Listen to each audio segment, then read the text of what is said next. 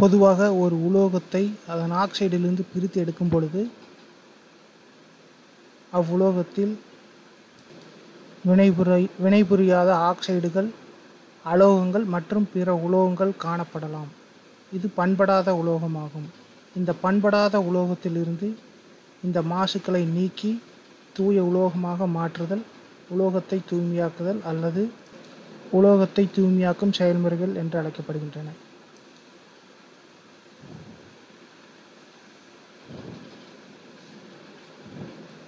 இதிலுள்ள பல்வேறு முறைகளை பற்றி இப்பொழுது பார்க்கலாம். முதலாவது வாலை வடித்தல்.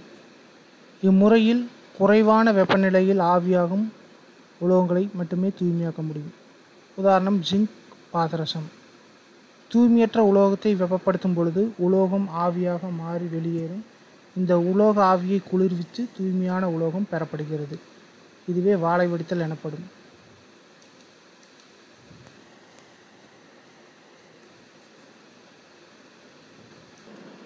அடுத்த முறை உருக்கி பிரித்தல்.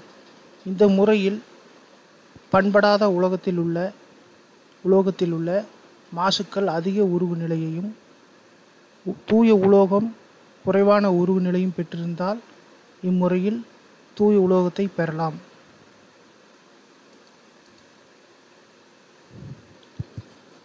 இம்முறையில் பண்படா உலோகமானது வெப்பப்படுத்தப்படும் பொழுது உருகி நீர்மாக்கப்படுகிறது. இது ஒரு சாய்தள பரப்பின் வழியே ஓடுமாறு செய்யப்படுகிறது. பண்படா உலோகம் ஒரு எதிர் அனல் உலையின் சாய்வான அடிப்புறத்தில் வைக்கப்படும். காற்றில்லா சூழலில் உலோகத்தில் உருகுநிலை விட அதிகமான வெப்பநிலையில் உலோகம் வெப்பப்படுத்தப்படும்.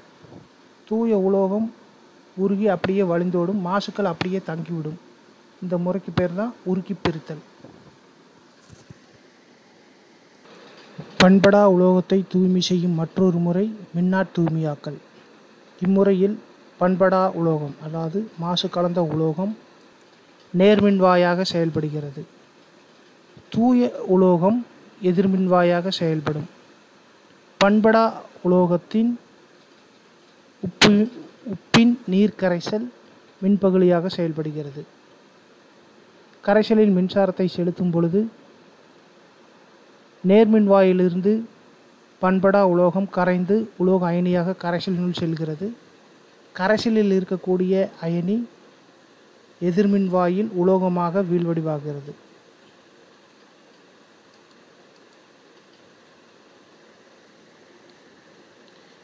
இம்முறையில் குறைந்த நேர்மின்தன்மை கொண்ட உலோகங்கள் மாசுக்களாக இருப்பின் அவைகள் நேர்மின்வாயின் கீழ் தங்குகின்றன. இவைகளுக்கு ஆனோடு மாசு என்று பெயர். சில்வரை மின்னாற் தூய்மையாக்கல் முறையில் தூய்மைப்படுத்துவதை உதாரணமாக கொண்டு இம்முறையை புரிந்து கொள்ளலாம். இதில் மாசு கலந்த சில்வர் அல்லது பண்படாத சில்வர் அதாவது வெள்ளி நேர்மின்வாயாக இருக்கும். தூய்மையான வெள்ளி.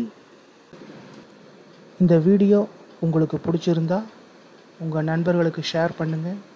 இந்த வீடியோ பற்றிய கருத்துக்கள் ஏதாவது தெரிவிக்க விரும்பினீங்கன்னா கொடுத்துருக்கக்கூடிய மெயில் ஐடிகளில் ஏதாவது ஒன்றுக்கோ அல்லது வாட்ஸ்அப் நம்பருக்கோ உங்கள் கருத்துக்களை அனுப்புங்க. தொடர்ந்து எங்கள் யூடியூப் சேனலில் உங்கள் வீடியோக்களை பார்க்க விரும்புனீங்கன்னா சப்ஸ்கிரைப் பண்ணுங்கள். நன்றி.